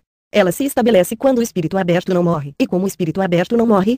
Quando você não tem mais desejos e está tão sereno quanto possível, então ele não morre. Aqueles que são bem-sucedidos no autocultivo tomam o fogo do espírito e a água da vitalidade e os combinam em um mesmo lugar. Quando a serenidade atinge seu limite, ela dá nascimento ao movimento. O fogo da realização transforma a vitalidade em vapor dourado que penetra pelas passagens. Educação. O caminho é o sábio sem discurso, o sábio é o caminho que discursa. Mas mesmo quando se tem o poder do discurso, ele somente serve como meio da pessoa governar o seu ser, isto sem forçar o que é difícil de saber e de fazer. Aqueles que educavam as pessoas na antiguidade, o faziam pelo caminho dos sábios. Diz o I Ching, nutrir a retidão com a inocência é a realização dos sábios. Ou seja, ao educar crianças, se você lhes apresentar os sábios como paradigmas, como poderão elas não seguir o exemplo? Lao Tzu disse que, quando se cultiva a si mesmo, a virtude é real. Falar de cultivo com o abandono da pessoa é uma coisa falsa. Atualmente, muitos daqueles que procuram a magia ou a santidade excluem-se da sociedade e se evadem pelo mundo em sua busca. Eles consideram o fato de ter uma casa, esposa e filhos, ou negócios com vizinhos, como uma consumição, acreditam que não podem atingir a santidade ou a magia nessas condições, e então, julgam que devem se excluir da sociedade e vagar pelo mundo. Elas não percebem que o caminho dos magos e dos budas não se fragmenta do corpo e da mente. Se você deseja realmente corrigir sua mente e cultivar seu corpo, você pode empregar sua casa, relações, esposa e filhos, todos como meios de refinar-se. Portanto, pessoas caseiras também podem se tornar sábios, magos ou budas porque deveria ser necessário abandonar o conveniente em troca do inconveniente. 34. Aprendizado. O aprendizado é a jornada para o caminho. Os clássicos dos sábios e as tradições dos esclarecidos são os bilhetes para a jornada. Nas últimas gerações, o falso ensinamento tornou-se muito ativo. Mas será que suas palavras e ações refletem o espírito dos clássicos dos sábios e as tradições dos esclarecidos? Se não, se há qualquer inconsistência, então é uma sugestão demoníaca. Os aprendizes do caminho devem simplesmente recolher seus corpos e mente seguramente. Exercitar-se com esforço, dissociado do corpo e da mente, não é o caminho correto. Aprender o caminho não é apenas uma questão de articulação ou entendimento do mesmo. É absolutamente necessário manter seu coração limpo de desejos pelas coisas. Faça isso, você se harmonizará espontaneamente com o caminho. A vontade de aprender o caminho deverá ser a mais tenaz possível, se você é pobre, e a mais forte possível, se você é idoso. Se a sua vontade é dirigida pelas energias do ambiente ou tomada por interesses externos, isso não é culpa dessas energias ou desses interesses, mas sim uma aflição resultante de uma vontade deficiente. Examine a si mesmo criticamente, reflita mais e mais e você verá onde está o problema. Dê um fim a ele com intensa determinação, você será uma pessoa reformada. O que não poderá ser conquistado, se nos empenharmos com seriedade. A mente dos sábios é como a das outras pessoas, como poderia ser isso apenas uma questão de constante clareza e calma? Nada mais é do que ver a realidade e desenvolver estabilidade. Quando você vê a realidade, nenhuma nenhuma ilusão o confundirá. Quando desenvolve estabilidade, as coisas não podem abalá-lo ou afastá-lo da meta. Ver e ouvir são como comer e beber, você necessita disso todo dia, mas também é necessário digerir e eliminar coisas todos os dias. Se você não as digere e elimina, permanecem no intestino, eventualmente produzindo doenças. Conhecimento. A prioridade do aprendizado é obter conhecimento. Obter conhecimento é uma questão de investigar. Tendo estudado, pense. Tendo pensado, estude. Quando se alcança o ponto da penetração compreensiva, então o conhecimento é alcançado. Quando o conhecimento é alcançado, então a sinceridade da intenção e a plenitude da mente podem gradualmente ser obtidas. O conhecimento dos aprendizes é limitado, desde que não há limites para os princípios do mundo. Segue-se que, quando há alguma coisa conhecida, há inevitavelmente algo desconhecido. Quando você chega a conhecer o que era desconhecido, então há algo mais ainda desconhecido. Por isso os poetas usaram a metáfora cortar e polir. Não se trata de dizer que as pessoas não têm conhecimento, mas o conhecimento verdadeiro é muito difícil de se obter. Quando se trata de pérolas e peças de jade, todos querem apanhá-las e encher seus bolsos, mas porque o conhecimento verdadeiro é 35, tal qual um tesouro, mas se os estudantes do caminho tiverem essa atitude, não haverá preocupação de esgotarem-se para obter o conhecimento verdadeiro. Quando se trata de conduzir uma espada, ninguém a emprega para cortar sua própria língua ou para experimentá-la em seu próprio corpo, mas porque é assim. A habilidade do conhecimento verdadeiro para ferir as pessoas é tal que, se aqueles que evitam o mal tiverem essa atitude, não haverá preocupação de que o verdadeiro conhecimento não possa ser purificado. A mente humana é originariamente luminosa, mas é coberta por desejos pelas coisas, de forma que ela própria se transforma em desejo. Se você se conscientiza disso, este é um ponto de iluminação. Foque aí sua energia e estabilize. Hoje você se livra um pouco, amanhã um pouco mais. De repente, os desejos aparecem, subitamente desvanecem. Você tem consciência disso? Se tem, deve observar, assim não será nem provocado, nem esquecido. E quando atinge este estágio, sua mente é estável e sua natureza está completa. Mas agora sua respiração vai para o interior e para o exterior, você consegue percebê-la? Se pode, detenha-se nela e você pode chegar ao ponto de, deliberadamente, não inspirar ou expirar. Quando chega nesse ponto, tudo é energia, e a vida é estabelecida. Ação, conhecimento e ação são fundamentalmente um só esforço combinado. Ter sempre presente o conhecimento é saber agir de acordo com ele. Se você não age de acordo com o conhecimento, você é ignorante. Os aculturados entendem o caminho com seus corpos. Onde está o corpo, lá está caminho. Daí haver exercícios para andar quando você caminha, exercícios de parar quando você está imóvel, e assim para sentar e dormir também. Em qualquer lugar que você estiver, se você estiver livre de pensamentos, será um exercício. Sempre que houver algo que você não pode pôr em prática, saiba que é simplesmente porque seu conhecimento não é autêntico. Se o seu conhecimento de uma verdade é legítimo, você se sentirá naturalmente feliz por seguir tal verdade. Este é o motivo de se dizer sempre que o aprendizado sempre precisa do conhecimento. Se a sua percepção da realidade não é genuína, e você ainda insiste em tentar agir a seu modo, quanta vontade e energia você tem? Quando a sua vontade estiver exaurida e sua energia decair, você não conseguirá continuar. A noite e a madrugada são horas de descanso para as pessoas cultivadas. De acordo com isto, você deve recolher-se para a câmara do espírito e abraçar a unidade sem divisão. Lá você não encontra sentimentos envolvendo, nem há uma sublime verdade quando você é como morto em relação ao ser temporal. Isso é chamado de o grande repouso. Depois que você chega a ponto de dormir e sonhar sem se tornar confuso, você colhe os efeitos da maestria da seriedade. 36. Segue-se amanhã. E esse é o tempo para a renovação diária das pessoas cultivadas. Você deveria acordar cedo e diariamente buscar o que você ainda tem por obter, com a determinação de fazer 10 ou 100 vezes aquilo que os outros fariam. Os dias se tornam meses, e os meses se tornam anos. Aqueles que estudam e se dedicam sem perguntar por quanto tempo, sejam 3 ou 5 anos, nunca falham em atingir a sabedoria. Quando você está centrado na mente a cada momento, nutrindo-a com cada respiração, o trabalho jamais é interrompido, dia após dia e mês após mês. O aprendizado brilhará com uma luz pura. Alguns perguntam como um projeto natural pode ser completado. É essencial nutri-lo conscientemente o tempo todo. Mas também perguntam como purificar os desejos humanos. É somente questão de diminuí-los dia após dia. Todas as pessoas têm conhecimento intuitivo e capacidade inata. O conhecimento intuitivo deve ser trazido à tona e a capacidade inata deve ser despertada. É uma meta de um diligente aprendizado e determinado questionamento. Nossa natureza real é espiritual e muito sutil. Quando os pensamentos se tumultuam, ela se esvai, invisível. Se você quer estabilizá-la, deve procurar por sua fonte. O mecanismo está sempre no olho, permanecendo em repouso na mente. Quando a mente é sempre clara e calma, espírito e energia retornam ao raiz, eventualmente produzindo o tesouro supremo, gradualmente aumentando, circulando acima e abaixo, produzindo a primavera através do corpo. Quando você refina o si mesmo numa maturidade não adulterada, você esquece os sentimentos em face dos objetos. Acumule o elixir espiritual, usando a energia positiva para controlar a energia negativa, desenvolvendo o sábio embrionário. E esse é o chamado de humano realizado. Autoexame. Autoexame significa examinar a própria mente. Das 24 horas do dia, quanto tempo sua mente permanece no interior, e quanto tempo no exterior. Se isto for praticado por um certo período, um certo poder será naturalmente adquirido. Nos velhos tempos, havia um homem que usava pedras pretas e brancas para registrar seu autoexame da mente. Quando tinha um bom pensamento, derrubava uma pedra branca numa bacia. Quando o pensamento era mau, derrubava uma pedra preta. No começo, tinha muitas pedras negras, mas depois, brancas e pretas eram meio a meio. Mais tarde, havia a maioria de brancas, e ainda depois, somente brancas. Finalmente, não havia mais pedra alguma, nem mesmo brancas. Pode parecer um método um pouco grosseiro, mas há algo de profundo nele. Autoexame significa conhecimento e controle. Não é outra coisa senão reformar controlar suas faltas, desenvolvendo-se conscientemente, não é nada mais do que a maestria da seriedade. Ainda que o caminho supremo não tenha, na verdade, nem prática e nem realização, materialismo é algo que deve ser polido dia após dia. 37. As pessoas têm apenas uma única mente. Quando querem permanecer no interior, de quem é essa mente? Quando subitamente volta-se para fora, de quem é essa mente? Quando você puder discernir claramente, então fará progressos no seu cultivo. O autoexame tem que ser pleno e preciso. O autocontrole deve ser efetivo e decisivo. O desenvolvimento consciente deve ser fluido e despreocupado. Esses 3 exercícios devem ser praticados todos os dias, até atingir o ponto de realizá-los sem esforço, então eles estarão conquistados. Alguns dizem que podemos transcender imediatamente para o além, sem ter que fazer qualquer esforço. Isto até pode ocorrer com aqueles que têm um conhecimento mais elevado, mas eu não ousaria dizer que qualquer um pode fazê-lo. Respeito. A luz espiritual da natureza de base não tem criação ou destruição, nem aumento ou redução. Ainda que possa estar firmemente encoberta por um longo período, um raio de luz espiritual pode extinguir 1000 males e dar nascimento a 10.000 virtudes. Se você pode manter a luz espiritual sempre presente, por que pensar que você é diferente dos sábios? Pergunta-se como manter a luz espiritual sempre presente. Parece essencial ter uma atitude respeitosa. Somente pelo respeito por ela, pode a luz espiritual estar sempre presente. Cautela e esmero são certamente atitudes respeitosas, diligência também é respeito. Quando você é respeitoso, não se entretém com fantasias, não desliza no esquecimento, e não vive com a mente cheia de coisas. Isso parece essencial para a presença da mente, para as linhas mestras do autocultivo. Desde os tempos antigos, os sábios transmitem esse meios de coração. Atualmente as pessoas pensam que se vestir formalmente atrai respeito, mas respeito é apenas uma questão de se estar centrado na unidade. Quando você está centrado na unidade, está automaticamente livre de deturpações e preconceitos. A mente é o mestre do corpo, respeito é uma característica da mente. Hoje em dia, quando as pessoas entram num templo, elas se tornam respeitosas porque há imagens sacras lá, mas porque, então, não sabem que há um espírito real dentro de seus próprios corpos e não percebem o suficiente para respeitá-lo. Sheng Ning Dao disse, quando pratico caligrafia 7, eu me torno extremamente respeitoso, não porque eu insista em que os caracteres são bons, mas porque é um estudo. Sheng Yinquan disse, quando o mestre Zhou falava de unidade, ele se referia a não ter desejos. Mas como podem as pessoas ordinárias alcançar a ausência de desejos? Ora, isso é somente uma questão de respeito. Comece passo a passo, com persistência. Trabalhe nisso, alertando a si mesmo de momento em momento, sem permitir qualquer entorpecimento. Você terá resultados em um dia ou dois. 7. A caligrafia também é arte interior. 38. O compasso e a régua são modelos do círculo e do quadrado. O nível e o prumo são modelos do plano e do reto. As pessoas que têm o compasso e o esquadro à sua esquerda e o nível e o prumo à sua direita são modelos para a humanidade. A régua e o compasso, o nível e o prumo são a ordem é baseada no respeito. Se uma pátria não tem ordem, rebeldes e ladrões aparecerão para arruinar a nação. Se o corpo de alguém não tem ordem, emoções e desejos atormentarão e arruinarão. Autocontrole. Disse um sábio, ao aprender, aumente a cada dia, no caminho, diminua cada dia. Esse diminuir significa reduzir os excessos para adquirir um equilíbrio centrado, desfazendo-se de trivialidades para retornar ao básico, e reduzindo os desejos humanos para retornar aos desígnios celestiais. Pode haver uma centena de desejos humanos, mas é imperativo primeiramente tomar o comando de si mesmo. Comandar a si mesmo é como vencer um inimigo, primeiro você deve saber onde o inimigo está, antes que possa mandar suas tropas. O autocontrole deve ser rigoroso como o capinar do fazendeiro, que deve remover as ervas daninhas pela raiz, antes que possa se livrar de problemas para o livre crescimento da plantação. O autocontrole é como prender um ladrão, não relaxe em nenhum momento. O autocontrole é como executar um rebelde, você deve cortar com um único golpe certeiro de espada. Atacar o desejo humano deve ser assim, antes que se possa alcançar sucesso. O autocontrole é uma questão de se livrar do que não estava originariamente em nós. Deveríamos perceber o que lá não estava por natureza, e que isso não se torna inexistente somente depois de superado. O desenvolvimento consciente é a questão de preservar o que está originariamente em nós. Deveríamos perceber que isso lá está desde a origem, e não devido ao nosso desenvolvimento consciente. Parar. Diz o I Ching, parando nas costas, você não apreende o corpo, atravessando o pátio você não vê a pessoa. Quando a mente não pode parar, é porque os desejos agitam. Todo o corpo humano move, menos as costas, o corpo humano todo tem desejos, menos as costas. Portanto, quando I Ching ensina as pessoas a deterem a mente nas costas e não se agarrar ao corpo, isto significa esquecer a si mesmo. Quando você esquece a si mesmo, então a raiz que produz os desejos se parte. Isso é se deter na imobilidade. 39. Não ver a pessoa significa esquecer-se das pessoas. Quando você as esquece, as coisas desejáveis desaparecem. Isso é se deter na ação. Mestre Sheng disse, a mente humana precisa ser capaz de parar. Se não há como parar, ela segue as coisas obedientemente, desviada por elas em qualquer direção. Parar tem dois sentidos. Um é permanecer num certo estado, sem se afastar dele, o outro é cortar alguma coisa e não ter de retornar a ela. Esses dois sentidos de parar são complementares, e isso significa entrar pelo caminho. Ver. As pessoas se levantam e trabalham o dia todo, sem saber para onde suas mentes vão. Algumas delas podem conscientemente manter a presença da mente, mas para a maioria, isso seria uma repressão forçada. Repressão forçada é danificar a mente. A mente humana é muito viva, o espírito deve ser pacífico, sua natureza deve ser desenvolvida de acordo com seu potencial, sem permitir falta de cuidado, força ou interrupção. Estes são os requerimentos mínimos para o que poderíamos chamar de linhas mestras para o desenvolvimento da mente. O que Confúcio queria dizer com deter-se no máximo bem é o que diz Lao Tzu com vendo que lá está, o Buda comparecendo independente. O espírito do ser humano está na mente, enquanto que o gatilho da mente está nos olhos. Quando os olhos são usados para o interior, a mente, em concordância, está voltada voltada para o interior, daí o termo vendo independentemente. Ver significa olhar para dentro, independentemente refere-se à independência da mente. Se você olhar para dentro por um longo tempo, não somente sua mente estará presente, mas sua mente finalmente se estabilizará. Com espírito e energia unidos estáveis, você desperta em êxtase. O céu e a terra comungam, com sutilezas que vão muito além do poder de expressão das palavras. A escritura da mente diz: eu vi a mente e aprendi o caminho por 1.000.000 de anos. Agora, quando o sol se põe, quem sabe de onde vem a escuridão que toma o quarto? E então, quando acendemos uma lâmpada, quem sabe para onde vai a escuridão? Devemos entender que a lâmpada não tem motivos para repelir a escuridão, nem a escuridão tem razão de temer a luz. Nenhum dos lados despende qualquer esforço. A lâmpada pode representar o conhecimento desperto, enquanto que a ignorância pode ser representada pela escuridão. Olhe para fenômenos passados como se fossem sonhos, os presentes como relampejos, e os futuros como completa obscuridade. Também olhe para os fenômenos programados do mundo como mutações de momento para momento, como problemas sem fim, se distanciando tão logo quanto possível. Seja lá o que estiver fazendo, você deve praticar o parar e ver. Parar é serenidade silenciosa, ver é um despertar alerta. 40. Pode-se perguntar o que é uma mente clara. A mente vazia é a mente clara. A mente clara não tem imagens de si mesmo, nem da personalidade, do ser ou do vivente, todas as coisas são vazias. Qual a natureza essencial do ver? Seguir a natureza é ver a natureza e, inconscientemente sem saber, seguir as leis de Deus. Desenvolvimento consciente. As palavras desenvolvimento consciente vêm juntas. Se você não pode manter a presença da mente, como pode se desenvolver? Manter conscientemente a presença da mente é nutrir sua natureza. Antes de seu despertar, é essencial nutri-la conscientemente, mas depois de desperta, é essencial examiná-la introspectivamente. Ideias subjetivas devem ser superadas, e assim que o são, nutrir a consciência torna-se novamente essencial. Aplique essa sequência sucessivamente, sem permitir qualquer interrupção. Manter a presença da mente não é questão de usar esforço para mantê-la. Simplesmente seja puro, tendo o mínimo possível de desejos. Isso é manter a presença da mente. Devemos perceber que esta mente vem quando estamos conscientes, e se vai quando não estamos. Como lograr estar sempre consciente, de modo que a mente não se afaste? Mas isto é somente uma questão de familiaridade. Tem visto pássaros selvagens sendo capturados? Não são aves domésticas, mas porque se acostumaram e se familiarizaram, não partem, mesmo se incitados a isto. Nossa mente está aqui, em nosso próprio coração. Se desenvolvermos familiaridade com nossa mente, haverá alguma razão para temer perdê-la. Mestres o disse, o trabalho de nutrir o fundamental é interrompido muito facilmente. Todavia, tão logo você percebe a interrupção, este é o ponto de retomada. Se concentre em trazer a mente de volta o tempo todo, momento a momento, até haver espontânea continuidade, transformando tudo numa mesma unidade. Aqueles nos quais vitalidade, energia e espírito têm nutrição e florescimento adequados, viverão. Aqueles que os perdem, morrerão. Tente examinar isso no curso de um dia: quanto de nutrição adequada e quanto de dispersão e perda eles realizam. Nessas condições, você será capaz de saber sobre a vida e a morte, sem emprego das artes divinatórias. A obra do caminho requer grande intimidade com cada dia que passa, com cada hora que se vai. Desse modo, você vai desenvolvendo uma familiaridade espontânea, se unificando no caminho. 41. Disciplina. Os seres humanos sempre agem de acordo com desejos e emoções. Este hábito está tão arraigado que, se tentam obter calma e clareza por um dia sequer, não o conseguem. Por isso é necessário primeiro adquirir disciplina. Adquirir disciplina significa purificar pensamentos, palavras e ações. Não matar, não roubar e não ser promíscuo purificam a ação. Não mentir, não adornar enganosamente o discurso, não ser hipócrita e não falar de modo vicioso purificam a palavra. Livrar-se da ganância, do ódio, do rancor e dos falsos pensamentos purificam o pensamento. Quando você evita tudo que é impróprio em ver, ouvir, falar e agir, isso é a disciplina se consumando. Superar a hostilidade e desejo é a origem da disciplina. Confúcio disse que uma pessoa cultivada tem 3 disciplinas. Ele queria dizer que uma pessoa culta sempre deve manter uma atitude de cautela disciplinada, nunca agindo sob compulsão ou sob a energia do sangue. 8. Confúcio também dizia que a pessoa culta tem 9 pensamentos. Isso quer dizer que a mente de uma pessoa cultivada está sempre alerta, disciplinada espontaneamente, sem ter de se enquadrar em regras. Diz o Surangama Sutra, concentrar a mente é disciplina. A estabilidade vem da disciplina, e a introspecção 9 vem da estabilidade. Estabilidade. Um texto sobre a natureza da estabilidade afirma que estabilidade é estar estável mesmo em atividade, e não só quando você está quieto. Melhor do que aprovar o interior e rechaçar o exterior é esquecer ambas as coisas. Quando você se esquece de ambos, você tem clareza sem perturbações. Quando você não tem perturbações, você está estável e assim sendo, como pode a lida com outras pessoas ainda consumi-lo? A mente basicamente quer estabilidade. Quando se é realmente incapaz de estabilizá-la, os pensamentos a consomem. Se você detém o fluxo do pensamento e mantém a presença da mente, não há nada para perturbá-la, e ela então se estabiliza espontaneamente. Disse o Min. No primeiro estágio de meditação, os pensamentos param. No segundo estágio, a respiração para. No terceiro, o pulso para. No quarto estágio de meditação, extinção se transforma em grande estabilidade. Você deve saber que há 3 vias para a estabilização. A primeira é chamada estabilidade natural, significa que a natureza básica é tranquila, isenta de perturbação. A segunda é chamada estabilidade cultivada, isto significa nutrir a pureza original da natureza essencial. A terceira é chamada de estabilidade de calma espaçosa, isto o quer. 8. Sangue subir a cabeça. 9. Insight tem também o significado de visão interior. Visão interior e introspecção são traduções válidas e interessantíssimas. 42. Dizer que deve se seguir com a mente aberta, agindo sem compulsão. Chuang Tzu disse, a estabilidade de calma espaçosa vem da luz do céu. Aqueles que se absorveram no caminho nos velhos tempos nutriram a sabedoria pela desobrigação. Quando a sabedoria se desenvolve, vive, isso nada tem a ver com conhecimento. Quando você está no limiar do adormecer, as coisas do mundo não estão em sua mente, você está física e mentalmente parado, é um momento de samadhi 10. No sentido da causa, isso é chamado de parar e ver. No sentido do efeito, é chamado de estabilidade e introspecção 11. Introspecção. Está dito que a mente humana é como água quando está cristalina, reflete cada detalhe, quando turva, céu e terra invertem seus lugares. Devemos saber que há 3 vias de introspecção. A primeira é chamada de introspecção no vazio da pessoa, significa perceber que não há nascimento, nem personalidade. A segunda é chamada de introspecção no vazio dos fenômenos, é perceber que os objetos são condicionais e temporários, não exatamente reais. A terceira é chamada de introspecção no vazio do vazio, cognição e objeto são ambos vazios, e esse senso de vazio é também vazio. Quando começa a cultivar a estabilização, pode-se inesperadamente despertar poderes psíquicos, tais como conhecimento do passado, do futuro, de outras mentes ou eloquência desimpedida. É o que Confúcio chama de caminho da perfeita verdade, pela qual previsões são possíveis. Quando se aprende muito do caminho, alguns aproveitam para ter fama, lucro e honra mundiais. Mas tudo isso pertence ao espírito e energia contaminados, como não são atitudes seguras, muitos acabam desencarnando voluntariamente. Este tipo de atitude deve ser imediatamente abandonado, pois fenômenos contaminados não são reais. Diz o Tao Te Ching, as pessoas comuns tentam resplandecer, mas eu mesmo sou obscuro. Elas tentam ser espertas, mas eu mesmo sou ignorante. Sinceridade. Todo o clássico do meio termo aborda a sinceridade. Escolher o que é bom e mantê-lo com firmeza é uma questão de sinceridade. Envolvimento em auxiliar o próximo e prover uma boa educação são obras de suprema sinceridade. Suprema sinceridade também pode ser chamada de sapiência, e esta é a via celestial. Manter a sinceridade é chamado de sabedoria, é a via humana. Somente quando seguimos o celestial, podemos. 10 êxtase. 11 novamente Insight. 43. Obter humano. Quando realizamos humano, podemos nos harmonizar com o celestial. Por isso se diz que as duas vias são uma só no estágio de obtenção. O caminho do céu e da terra pode dar vida a uma miríade de seres somente por causa da sinceridade. O caminho dos reis e imperadores só pode governar as pessoas através da sinceridade. O caminho dos sábios só pode prover uma miríade de virtudes pela sinceridade. Ser cuidadoso quando só e buscar a perfeição são os mais essenciais exercícios da busca pela sinceridade nos afazeres mundanos. A suprema sinceridade pode mover céu e terra e invocar espíritos e fantasmas. Fantasmas e espíritos aparecem em qualquer lugar entre o céu e a terra, ainda que as pessoas não vejam fantasmas e espíritos, elas veem céu e terra. Fantasmas e espíritos são as almas do céu e da terra, céu e terra são pistas de fantasmas e espíritos. As pessoas cultivadas temem a ordem celeste, eis aí porque temem fantasmas e espíritos. Gente do mundo todo só ousa fazer o que não é bom porque somente temem que as outras pessoas venham a saber. E esses que temem que os outros saibam de suas más ações são os hipócritas, são uma gente muito pequena. Já aqueles que temem o céu são sinceros, são pessoas cultas. Dever filial. O dever filial é a raiz de uma centena de práticas, a base de 1 milhar de virtudes. Estabelecer a si mesmo e seguir o caminho se constitui, na verdade, de dever filial por toda a vida. Trabalhar para prover sustento é um dever familiar. Se a cada passo que você dá, cada palavra que profere, cada pensamento que concebe, você não ousa esquecer de seus pais, sem correr o risco de se desgraçar, perder a cabeça e envergonhar seus pais, então isso pode ser chamado de dever filial. Se a cada passo, palavra, pensamento, você não ousa desobedecer ao céu e à terra e não desgraça a si mesmo, perde a cabeça ou viola o princípio, isso pode se chamar humanidade. Os pais são o céu e a terra de um lar, os bons filhos são tão atenciosos com seus pais como são com o céu e a terra. Quando seus pais os tratam amorosamente, eles são felizes e gratos, quando os pais os tratam mal, magoam-se, mas sem ressentimentos. Céu e terra são os pais de todos os seres. As pessoas deveriam ser atenciosas com o céu e a terra, como são com seus pais. Quando são ricas e bem-sucedidas, deveriam administrar isso sem excessos, quando pobres e cheias de dificuldades, deveriam aceitar com resignação, sem perder o otimismo. Pode-se questionar como exercitar o dever filial após a morte de nossos pais. A resposta é que os corpos das crianças são as relíquias dos parentes, se pudermos cuidar de nós mesmos sem falhas, esse é um bom meio de servir aos nossos pais. Nossa natureza humana é a benção do céu e da terra. Se a nutrimos bem, sem prejuízos, esse é o meio de servirmos ao céu e à terra. 44. Virtude. Na presente era, aqueles que se mantêm no caminho são raros. Não que o caminho seja difícil de se ater, mas as pessoas não o conhecem verdadeiramente, ou não o buscam com convicção. A prática de internalizar a virtude começa em fazer a intenção sincera. A prática de cultivar virtude começa com a prática do bem. Disse um sábio que a riqueza do valor interno é como uma criança, e quem não começa a vida como uma criança, se pudermos clarear as manchas dos hábitos, retornaremos à nossa inocência primordial. A virtude dos sábios nada mais é do que isso. Relações políticas, familiares e sociais são expressões do caminho, aqueles que falam do caminho sem isso, são desajustados. Sabedoria, humanidade e coragem são expressões universais da virtude, aqueles que falam de virtude sem isso são imorais. Confúcio disse que confiava na virtude. Confiança significa ater-se firmemente de modo a obter a virtude de uma vez por todas, sem jamais perdê-la. Eventualmente ela amadurece, tornando-se humanidade.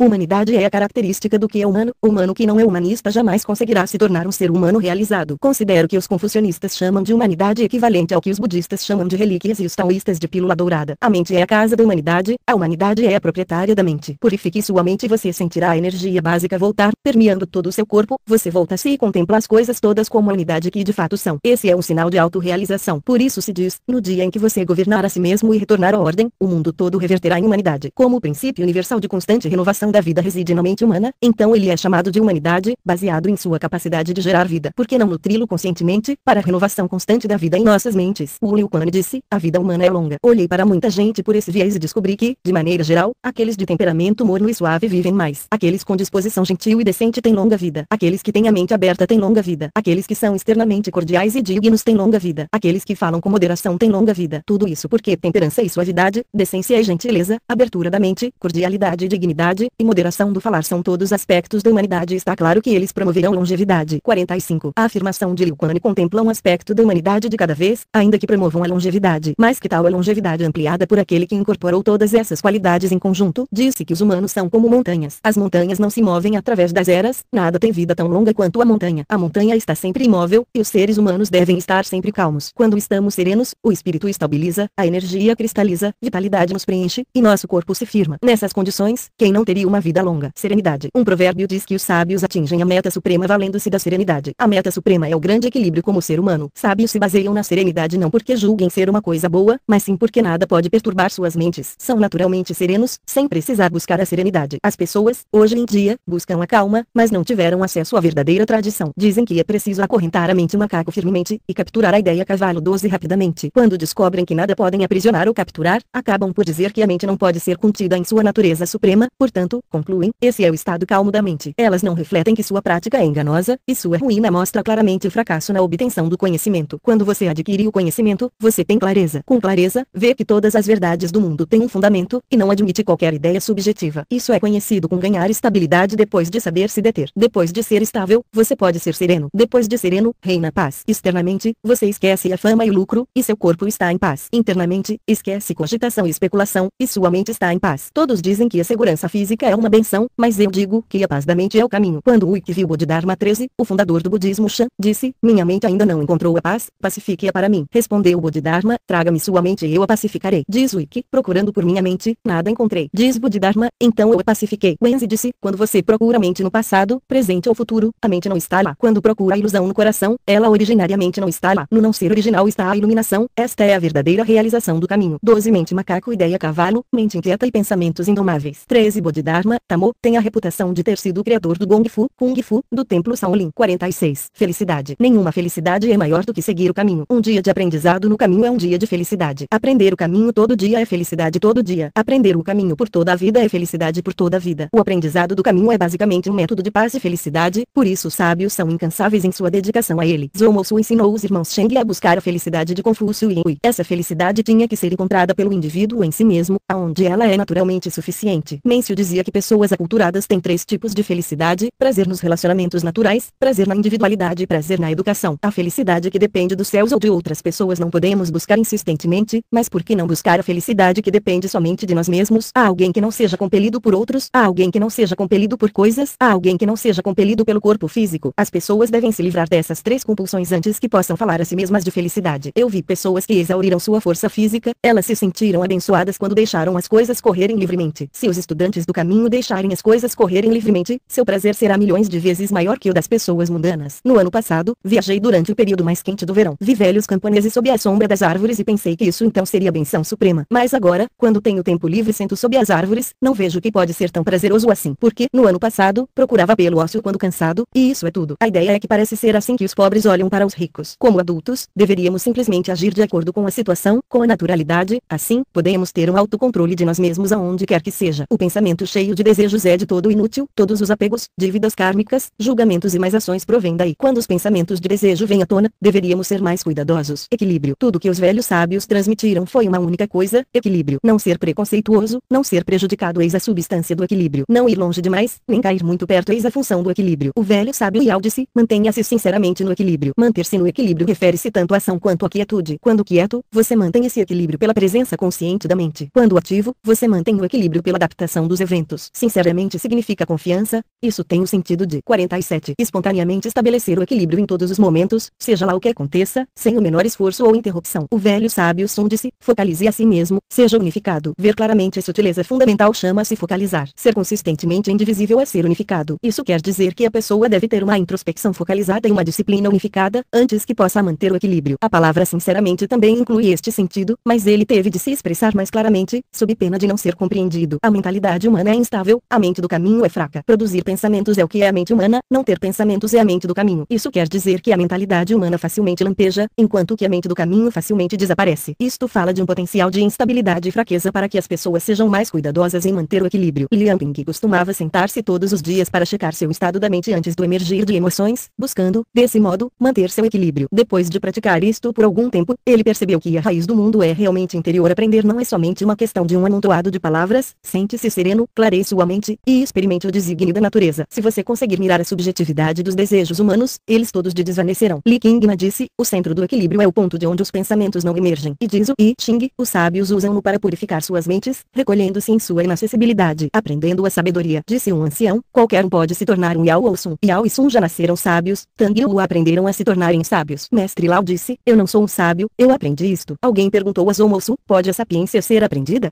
Disse ele, sim, ela pode, mas há requerimentos. Sim. Quais são? Unidade é o requerimento essencial. Unidade significa ausência de desejos. Quando você não tem desejos, é calmo e vazio, direto no modo de agir. Quando calmo e vazio, você é claro, quando claro, penetrante. Quando a ação é direta, é objetiva e certeira, quando objetiva e certeira, é universal. É isto que se espera. Aprender o caminho é aprender a sapiência. O caminho é inerente, está em nós, e não vem de fora. Sabedoria não pode ser obtida sem virtude. Nossa natureza humana é a mesma que a dos sábios. Se podemos aperfeiçoar essa natureza, então nos tornamos sábios. 48. As pessoas que estudam para exames podem ser aprovadas.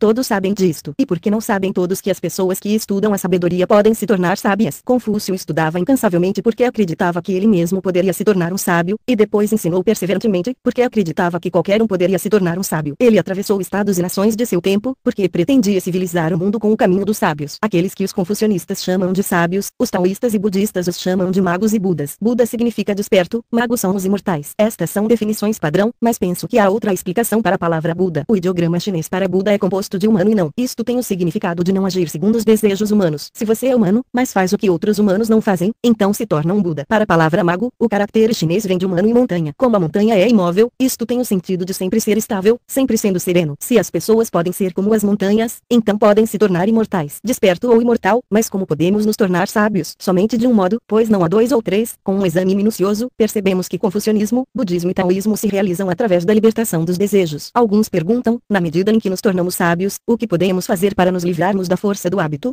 A resposta é que isso só nos parece difícil porque não queremos realmente nos livrar dos hábitos. Se quiséssemos, eles cessariam imediatamente. Porque toda a força do hábito é real. Quando a mente está iludida, ela parece existir, mas ela não está mais lá quando a mente é iluminada. Mas não é porque os hábitos se tornam inexistentes quando a mente se ilumina, mas sim que já eram originariamente inexistentes. 49. 2. Tratado do sentar e esquecer. O que as pessoas mais valorizam é a vida, o que a vida mais valoriza é o caminho. Quando as pessoas estão no caminho, são como peixes na água. Um peixe no leito seco ainda procura por uma poça d'água, mas pessoas fracas e moribundas nem mesmo têm o bom senso de procurar pelo caminho. Como é contraditório desgostar da dor e da morte, mas apreciar suas obras, respeitar os nomes do caminho e da virtude, desrespeitar a prática do caminho e da virtude. Num impasse, você pensa em avançar, numa perda, você pensa em recuar. Cada momento é como uma joia preciosa, pois medo e vergonha aprofundam-se um ao outro. Por isso sou muito grato por ter obtido as doutrinas dos clássicos. Esbocei 7 assuntos que dizem respeito aos ensinamentos sobre a mente, para que possam servir como ajuda significativa no processo de cultivar o caminho. Fé séria. A fé é a raiz do caminho, e a seriedade é o tronco da virtude. Quando a raiz é profunda, o caminho pode se desenvolver. Quando o tronco é firme, a virtude pode florescer. Um homem que ofereceu uma joia para um rei teve seu pé amputado como punição, isso porque o rei não podia reconhecer o valor da gema. Um homem bradou para salvar a nação e foi executado por isso. A implicação disso é que, quando assuntos e significados atraem a atenção, a mente se torna confusa. Quando princípios e fenômenos aparecem, o pensar se torna atordoante. Agora, considerando como o supremo caminho transcende forma e sabor, e que a verdadeira essência está à parte de objetos do desejo, como poderia o desavisado ouvir falar do rarefeito e sutil e acreditar nisso, ou ouvir sobre a ausência de imagens e não ficar confuso? Quando as pessoas ouvem falar de sentar e esquecer, se elas acreditam que isso é essencial para a prática do caminho, respeitam sem dúvidas, e também o colocam em prática, pois estão certas de atingir o caminho. Por essa razão disse Chuang Tzu, mortificar o corpo, repudiar a mente, apartar-se da forma, rejeitar o conhecimento, assimilar-se a uma grande penetração, e isso tudo é chamado de sentar e esquecer. 50. Ao sentar e esquecer, o que não é esquecido, internamente, você não nota o seu corpo, externamente, você não tem consciência do universo. Na medida em que você se une misticamente somente com o caminho, a miríade de cogitações desaparece. Quando Chuang Tzu fala de grande penetração, as palavras são superficiais, mas o sentido é profundo. Pessoas confusas ouvem-na sem acreditar. Elas têm um tesouro em seus corações, mas insistem em procurar por joias. E o que se pode fazer por elas, dizem as escrituras, isso significa que, quando a fé no caminho é insuficiente, então a pessoa é tocada pela calamidade da descrença. Nesse caso, que esperança pode haver de seguirem o caminho? Cortando embaraços. Cortar embaraço significa livrar-se dos contratempos das preocupações mundanas. Abandone as preocupações e seu corpo não estará mais sob pressão, não engendre nada, e sua mente estará naturalmente calma. Conforme serenidade e simplicidade desenvolvem-se dia após dia, a corrupção mundana diminui dia a dia. Na medida em que seu comportamento se afasta mais e mais da esfera mundana, sua mente aproxima-se mais e mais do caminho. Quais dos santos e sábios não tomaram esta rota? Os clássicos dizem, feche os olhos, feche as portas, e você deixa de se exaurir por toda a vida. Mas há aqueles que promovem uma mostra de virtudes e habilidades, buscando gente que os patrocine. Há os que viajam no afã de fazer visitas, assistindo cerimônias e funerais. Há os que pretendem ser eremitas, mas que desejam, em seus corações, promoções e adiantamentos. Há aqueles que convidam a outros para beber e comer, mas esperam por favores futuros. Todos os que se comportam desse modo são espertalhões que concebem maquinações mentais para proveito próprio. Uma vez que nada disso está de acordo com o caminho e, ainda mais, impede profundamente a prática apropriada, tal comportamento deveria cessar. Dizem os clássicos, abra seus olhos, ocupe-se de seus afazeres, e você jamais terá salvação por toda a vida. Na medida em que não iniciamos mais nada, outros naturalmente não serão envolvidos, mesmo que outros iniciem algo, nós não nos envolveremos. Conforme os embaraços passados gradualmente se rarefazem, não inicie novos envolvimentos. Rituais de sociabilidade e intercursos oportunistas naturalmente se tornam remotos, você não se consome mais e permanece em paz. Somente então você pode praticar o caminho. Chuang Tzu disse, não se encha de esquemas, não se consuma por preocupações, não se deixe reger por escritórios. E se algo não puder ser negligenciado, então o faça, aceitando como inevitável. Mas não se enamore disso, nem fiche sua mente, para que isso não se torne habitual. 51. Recolher a mente. A mente é o mestre do corpo inteiro, capitão de todo o sistema nervoso. Quando calma, produz introspecção, quando agitada, torna-se turva. Ao vagar entretido em estados de ilusão, quem diria que a verdade é a coisa certa? Ao se entregar complacentemente à artificialidade, quem diria que a futilidade é errada? Confusão e ignorância da mente provém do solo no qual a mente repousa. Mesmo quando você pode escolher um lugar para viver, a intenção é melhorar seu comportamento, adaptando às circunstâncias. Quando você é seletivo em sua escolha de amigos, você valoriza o potencial de benefícios positivos. Quanto mais você se aparta do reino do nascimento e da morte para residir no supremo caminho, como poderia você não abandonar o primeiro para obter o segundo? Portanto, quando você estuda o caminho, é necessário sentar-se calmamente, recolher a mente, apartar-se dos objetos e residir no vazio. Residindo no nada, você não pode ser obsedado por nada, entra espontaneamente num estado mental de não resistência, e então, funde-se com o caminho. Dizem as escrituras, no supremo caminho está o nada silencioso, com incomparáveis funções espirituais. A substância da mente é também esta. A raiz da substância da mente é o caminho em si mesmo, mas porque o espírito mental é sujeito a influências, sua obscuridade gradualmente se aprofunda. Depois de vagar como ondas por um longo tempo, a mente acaba por se tornar afastada do caminho. Quando você purifica a corrupção da mente e abre-se para o espírito consciente, isso é chamado de cultivar o caminho. Quando não mais vaga em ondas, e funde-se com o caminho, e repousa no caminho, isto se chama retornar à raiz. Retornar à raiz chama-se serena estabilização. Depois de um longo período de calma e estabilização, as enfermidades se rarefazem e a vida é restaurada e continuada, e você adquire espontaneamente o conhecimento do eterno. Pela virtude do conhecimento, deixa de haver obscuridade, no eterno não há mudança ou extinção. Sair do ciclo do nascimento e da morte provém disto. Por isso, para fundamentar a mente no caminho da verdade, é indispensável não se fixar a nada. As escrituras dizem que as coisas florescem, e então, cada qual retorna à sua raiz. Retornar à raiz chama-se calma. A calma chama-se restaurar a vida. Restaurar a vida chama-se constância, conhecer o constante chama-se claridade. Se você forçar a mente a se posicionar no nada, isso se chama ter um objeto, isso não é chamado não ter um objeto. Toda vez que você reside no objeto, isso causa a mente a elaborar, não somente é irracional, mas também causa doenças. Conforme a mente não se fixa as coisas, você pode permanecer imóvel, essa é a fundação para a genuína estabilização. Se você estabiliza a mente por esse meio, sua disposição se torna harmoniosa, quanto mais o fizer, mais leve e renovado você se sentirá. Mas se empregar isto como um teste, erro e verdade tornam-se evidentes. 52. Se você extinguir a mente sempre que ela emerge, sem distinguir o certo do errado, então você cancela a sabedoria permanentemente e entra num transe cego. Se você deixa sua mente emergir sem recolher ou controlá-la, então você não tem nada que o diferencia de qualquer reles mortal. Já aqueles que simplesmente param a mente, bem ou mal, sem direção, deixando suas ideias flutuando e vagando, esperando que elas fundamentem a si mesmas, estão apenas enganando a si mesmos. E os que prosseguem de qualquer maneira com seus afazeres enquanto clamam que suas mentes não são afetadas, esses falam muito bem, mas seu comportamento é evidentemente equivocado. Estudantes legítimos devem se conscientizar disso. Agora, pare com a confusão, mas sem extinguir com a sabedoria, mantenha calma, sem cair no nada. Pratique isso regularmente e você obterá a visão verdadeira. Se houver assuntos correntes ou essenciais em dúvida sobre o ensinamento, você pode meditar sobre eles para ter o assunto estabelecido, e então você compreende que deliberou. Isto também é uma boa base para desenvolver a sabedoria. Uma vez que você entenda, não tenha pensamentos posteriores. Se você se mantém pensando, arruinará sua serenidade habilidade com sua inteligência você diminuirá o principal, por conta do interesse. Mesmo que você se exercite com um relativo esplendor, falhará em obter a realização final. Simplificando as coisas. No curso da vida humana é inevitável experimentar as coisas. As coisas têm vários aspectos que não dizem respeito a uma única pessoa. Um pássaro que faz seu ninho num galho na floresta se sentiria perdido em meio a aves de poleiro. Um animal que farta-se da água do rio não procura beber no oceano. Observando isso nas coisas externas e compreendendo isso em seu próprio interior, você percebe que tem o seu tanto na vida, e não deve se abalar pelo que não é o seu quinhão. Tome conta das coisas apropriadas e não se ocupe das impróprias. Se você se ocupa de coisas impróprias, isso danifica seu poder intelectual. Se você se empenha naquilo que está além de você, isso desgasta seu corpo. Se você estiver física e psicologicamente complicado, como poderá alcançar o caminho? Por essa razão, para quem pretende cultivar o caminho, nada melhor do que simplificar resolutamente as coisas, discernir o que é essencial ou não, verificar se são sérias ou triviais, distinguir quando tomá-las ou rejeitá-las. Tudo o que não é essencial e sério deve ser abandonado. Tudo isso é como consumir vinho e carne, vestir sedas, desfrutar de fama e prestígio, cobrir-se de ouro e joias. São possessões excessivas do desejo subjetivo, não podem ser tomadas como medicamentos para melhorar a vida. As massas perseguem essas coisas, provocando sua ruína e morte. Se refletirmos silenciosamente sobre isso, veremos quão confusas elas são. 53. Disse Chuang Tzu, aqueles que chegam à verdade da vida não se desgastam por nada que não tem a ver com a vida. E aquilo que nada tem a ver com a vida é tudo aquilo que é excessivo. Comida simples e roupas velhas são suficientes para tomar conta da vida essencial, porque você precisaria de vinho, carnes e sedas para completar sua vida. Portanto, tudo que não é necessário para a vida deveria ser eliminado, e o mesmo se aplica aos excessos que vão além das necessidades da vida. Possessões têm uma energia injuriosa, capaz de ferir as pessoas na medida em que vão surgindo. Mesmo que você tenha poucas possessões, ainda assim deveria se preocupar com elas, e o que não dizer se você tem várias. Se você tentar atirar num pardal com uma joia, as pessoas rirão de você. Se isso é ridículo, imagine só o que é voltar as costas para o caminho e a virtude, desprezando a natureza e a vida, encurtando seu viver com a perseguição de coisas supérfluas. Ao comparar fama e prestígio com o caminho e com a virtude, os primeiros são artificiais e fúteis, enquanto que o caminho e a virtude são reais e nobres. Se você pode superar o fútil em favor do nobre, livre-se do primeiro, e deixe de se ferir por conta da fama e deturpar sua vontade por conta do prestígio. Chuang Tzu disse, aquele que se perde trabalhando para ter fama não é um cavalheiro. A escritura da ascensão ocidental diz, abrace o fundamental, mantenha a unidade. Imortais espirituais que vão para o excesso não podem manter a unidade, eles somente sentam-se nos postos de glória. Se você não é seletivo, tudo que você entra em contato consumirá sua mente e tornará obtusa sua inteligência, sua prática do caminho será defeituosa. Mas aqueles que lidam com seus assuntos de modo calmo e sereno, que estão em meio das coisas sem opressão, podem se considerar entre os que conseguem a realização. Se você diz, no entanto, que não está oprimido, mas sem ter atingido a realização, está, no máximo, enganando a si mesmo. Verdadeira visão. A verdadeira visão é a precisão do sábio, a perspicácia do hábil, descobrindo as calamidades e bênçãos que podem vir a ser, entendendo quando a ação ou a imobilidade é auspiciosa ou não. Quando você pode antever o potencial antes que um evento seja disparado, e daí de acordo, guardando cuidadosamente seus passos, trabalhando sem obstrução para a preservação da vida, você conduz tudo do início ao fim, sem deixar problemas e sem contrariar a razão, e isso é chamado de verdadeira visão. Comer e dormir podem ser tanto um benefício quanto um dano, cada ato e cada palavra podem ser uma fonte de calamidade ou benção. Mesmo que você administre os diversos ramos habilmente, isso não é tão bom quanto disciplinar a raiz severamente. Vendo a raiz, governe os ramos, mas sem espírito de competitividade. 54. Recolha sua mente, simplifique seus afazeres, e reduza a atividade especulativa, dia após dia. Quando você incorpora a quietude, sua mente se torna livre, somente então você pode vislumbrar o sutil. Os clássicos dizem, seja sempre livre do desejo para ver o sutil. Entretanto, o corpo com o qual você cultiva o caminho necessita de roupa e alimento. Há coisas que não podemos dispensar, mas aceite isto com o coração vazio, tome a responsabilidade disso com visão clara. Não diga que isso vai impedir sua mente criar vergonha e excitação, pois os que assim procedem já têm de antemão as aflições da mente ativas, como se poderia chamar isto de pacificar a mente. Relações humanas, trajes e alimentos são nossos barcos. Se você deseja cruzar o mar, usa um barco. Mas uma vez que você cruzou o mar, obviamente não permanece mais no barco. Mas haveria alguma razão para você querer abandonar o barco antes de terminar a travessia? As futilidades de vestir e comer realmente não valem que se trabalhe por elas, mas precisamos comer e vestir justamente para atravessar a futilidade. Ainda que você trabalhe por suas necessidades, não dê ascensão para pensamentos de ganho ou perda. Assim, haja ou não algo a ser feito, sua mente sempre estará em paz. Em outras palavras, você faz o que os outros fazem, mas sem ambição. Você ganha o que os outros ganham, mas sem acumular como fazem os outros. Quando não se é ambicioso, não se tem ansiedade. Quando não se acumula, nada há a perder. Sua aparência externa é como a dos outros, mas sua mente é sempre diferente das coisas mundanas. Esta é a essência da verdadeira prática, deve-se fazer um esforço para aplicá-la. Se os problemas permanecem inatacáveis, mesmo após você cortar embaraços e simplificar as coisas, encare-os objetivamente. Se você se sente pesadamente aflito por causa da sexualidade, você deve ver a compulsão ao sexo como proveniente dos pensamentos. Se esses pensamentos não ocorrem, então não há sexo. Então, você deveria reconhecer que os pensamentos de sexo são externamente vazios, enquanto que a ideia de sexo é uma imaginação interior. Mas se a mente imaginadora está vazia, quem é o sujeito da sexualidade? Dizem as escrituras, objetos sexuais são pura imaginação, uma vez que imaginam imagens mentais são vazias, como pode haver objetos sexuais, e mais, pense o quanto as mulheres lindas são mais perigosas do que os espíritos das raposas. Os espíritos das raposas encantam os homens causando aversão, assim eles não entram por maus caminhos, mesmo com ameaça de morte. Por causa dessa aversão, evitam a promiscuidade para sempre. As lindas mulheres enfeitiçam os homens, até que eles se tornam obcecados, mais e mais enredados, mesmo que isso os conduza à morte, devido a pensamentos errôneos, ao morrer decaem em vários estados, e nascem no inferno. As escrituras afirmam, nesta vida, escolheram viver como marido e mulher, mas depois da morte, não mais podem estar juntos. E porque o curso da vida humana é assim, por causa dos pensamentos errôneos. Considere ainda isto, se a beleza física é invariavelmente atrativa, porque peixes mergulham e pássaros voam quando veem um humano, mesmo que seja uma linda mulher. Magos miram a beleza física como lama e pó. Os sábios apreciam para a espada ou o machado. 55. Se você não comer por 7 dias, pode morrer, mas se você evitar intercurso sexual por 100 anos, evitará a morte prematura. Portanto, sabemos que o sexo não é essencial para o corpo ou para a mente, mas é um inimigo da essência e da vida. Porque se deixar obcecar por isso, trazendo destruição para si mesmo. Além disso, se você vê aqueles que fazem coisas erradas como detestáveis, aqueles que fazem boas obras devem ser igualmente desdenhados. Por quê? Porque ambos obstruem o caminho. Se você é pobre, deve observar isso cuidadosamente. Quem lhe deu a pobreza? Céu e terra sustentam uma imparcialidade, sua presente pobreza não é por conta do céu ou da terra. Quando pai e mães produzem crianças, querem torná-las ricas e prestigiadas, portanto, sua presente pobreza também não se deve a pai e mãe. Pessoas, fantasmas e espíritos não dispõem de tempo livre nem para salvar a si mesmos, como podem ter a força de empobrecê-lo? Prossiga com este exame em reflexão e você descobrirá que a pobreza não tem outra origem que não seja suas próprias ações. E então você conhecerá o comando do céu. A ação é criada por você mesmo, a vida é conferida pelo céu. A relação entre ação e vida é como a sombra e o eco seguindo a forma e o som. Não podem ser evitados, mas não deveriam ser rechaçados. Somente o sábio percebe isto, favorecido pelo céu, acatando a ordem celestial, ele não se preocupa. Mas então, como pode a pobreza atormentá-lo? Chuang Tzu disse, a ação entra, mas não deve ser mantida. Isto porque é devido à sua própria ação que a pobreza lhe aflige, portanto, ela entra, mas não deveria ser mantida. As escrituras dizem que o céu e a terra não podem mudar a conduta de uma pessoa, e Yin Yang não podem desviar sua ação. Falando nestes termos, isto é um fato real, e não algo artificial, então o que há de fato de que se possa ressentir? Quando um corajoso guerreiro encontra bandoleiros, ele não teme, brandindo a espada, ele segue em frente, enquanto os bandidos se dispersam. Uma vez que a sua façanha encontra-se estabelecida, sua glória e recompensa seguem por toda a vida. Agora considerando, se a pobreza e a doença afligem nossos corpos, eis os bandidos. Mas se temos uma mente imóvel, este é o bravo guerreiro, um exame inteligente é brandir a espada, a dissolução de aflições e problemas são a vitória na guerra, e paz e felicidade permanente são a glória e a recompensa. Toda vez que a miséria oprime nossas mentes, se falhamos em empregar essa observação e, ao contrário, nos tornamos ansiosos e atormentados, somos como as pessoas que encontram bandoleiros, mas sem praticar boas obras, atirando fora suas armaduras, abandonando suas tropas e empenhando-se em fugir. Fazer a coisa errada, abandonar a felicidade e trocá-la pela miséria, quão tolo é isso? Se você está sofrendo de alguma enfermidade, note que ela é proveniente de seu próprio corpo. Se você não tem um corpo próprio, então onde estará a enfermidade? Diz o Tao Te Ching, se eu não tenho um corpo, que aflição posso ter?